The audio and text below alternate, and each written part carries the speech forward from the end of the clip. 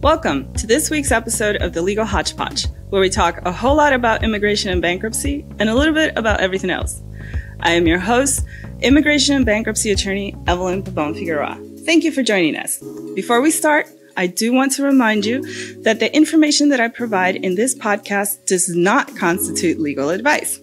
This week, we will be talking about the Migrant Protections Program. We will talk about the Florida Homestead Exemption and how someone's immigration status affects it. But first, we will start talking about COVID. For the last 2 years, COVID has been an ever-present part of our lives, and it has caused a lot of changes. And in response, the government has created a lot of rules from the very beginning. And once the vaccines came out, the government did what the government does. It created more rules. Some of these rules affected people's employment. Specifically, the federal government created 3 rules that affected 3 groups of employees. The first one was requiring that all employees in companies that had more than 100 employees were to be vaccinated. The second one was requiring that healthcare workers were vaccinated.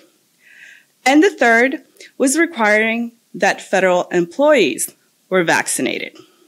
Of course, the U.S. being the U.S., there were lots of lawsuits challenging all 3 requirements. Just last month, the Supreme Court issued 2 decisions on the same day that kind of seem a little bit contradictory to each other. On the one hand, the Supreme Court said that the government cannot require employees in companies with more than 100 employees to be vaccinated. However, the Supreme Court said that the federal government can require healthcare workers to be vaccinated when the institution they work for receives Medicare and Medicaid funding. A third decision last month was the one regarding federal employees. Now, this one was at a lower level because this one is just starting.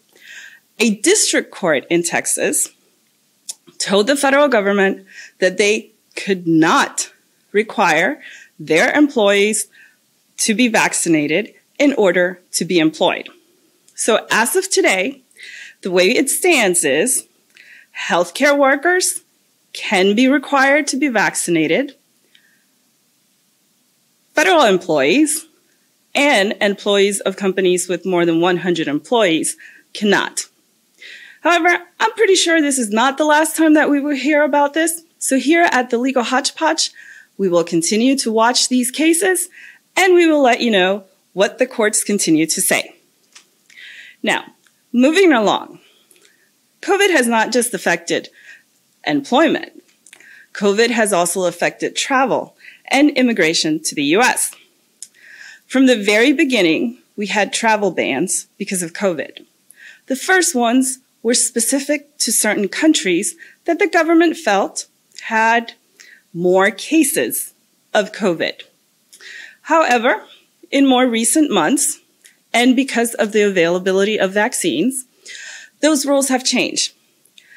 Now, we don't have bans that are specific to countries. What we have now is a vaccine requirement. Every person traveling into the U.S. has to show that they have been vaccinated. And in some cases, they also have to show that they have a negative COVID test. But it doesn't just stop there.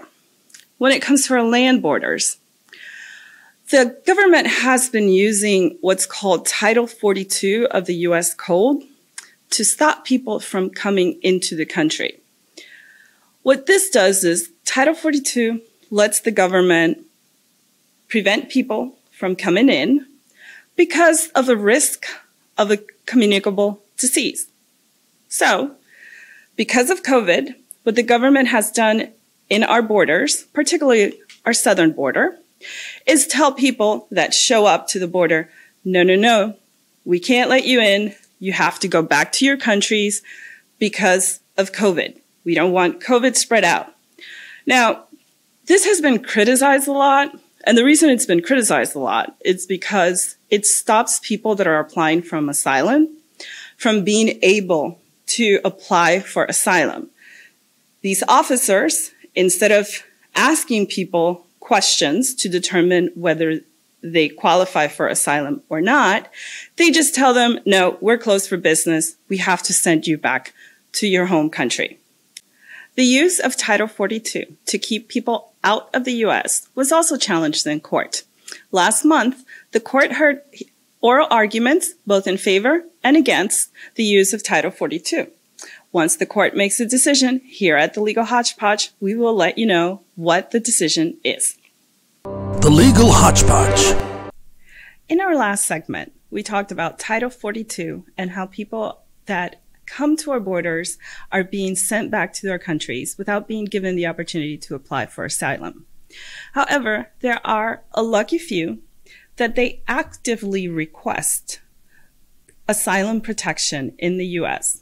And those lucky few are then placed in what is called the Migrant Protections Program, or MPP, or Remain in Mexico, how it is commonly referred to. The MPP is a program that was started by the Trump administration. And what this program does is that when people come to our border and they apply for asylum, normally these people, once they pass certain interviews, they were allowed to come into the U.S. while they completed their asylum process.